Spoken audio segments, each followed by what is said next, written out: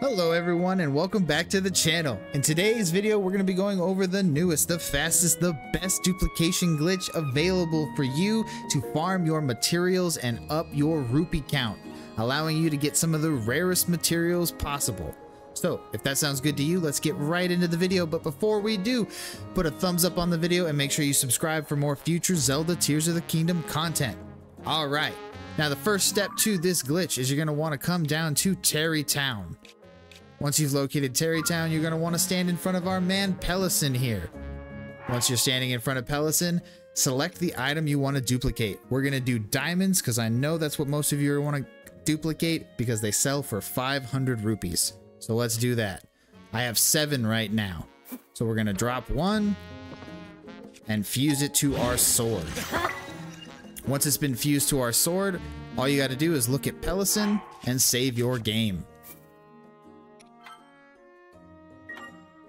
Once your game is saved, the next step is simply to hold R like you're going to throw your weapon. Next, right as you release your weapon to throw it, all you have to do is hit start to go to the load menu. It's going to look like this. Next, you just load your save. What this should do is the weapon we just threw should land on the ground in front of Pellison and it should stay there. But we should still have the weapon in our inventory because we loaded the game. It's a little inventory hack or trick. Let's see if it worked. All right, it didn't work that time, so let's try it again.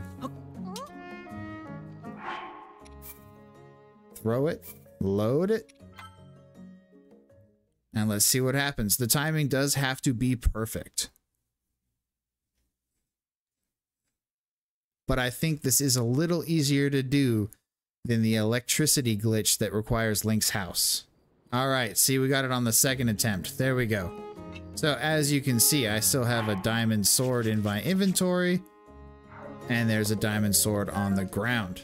Now, we can drop both of these to show that they are both real.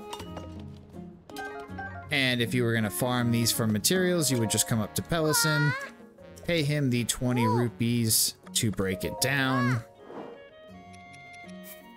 He will simply break it down back into its base materials, which is the sword and the diamond. This is a great way to get other good swords too. If you have a sword with maybe a good 10+ buff on it, you can duplicate the sword. But for this video, we're mostly interested in the diamond. So now I have 7 diamonds still in my inventory, but I still have the diamond sword. Then you can come back to your starting location, drop the sword, save your game, and do it all over again. Load your save. And hopefully this will show that it's not too difficult and the timing should be a little more forgiving than the electricity glitch where you had to display the weapon in the display case inside Link's house. Alright, there we go.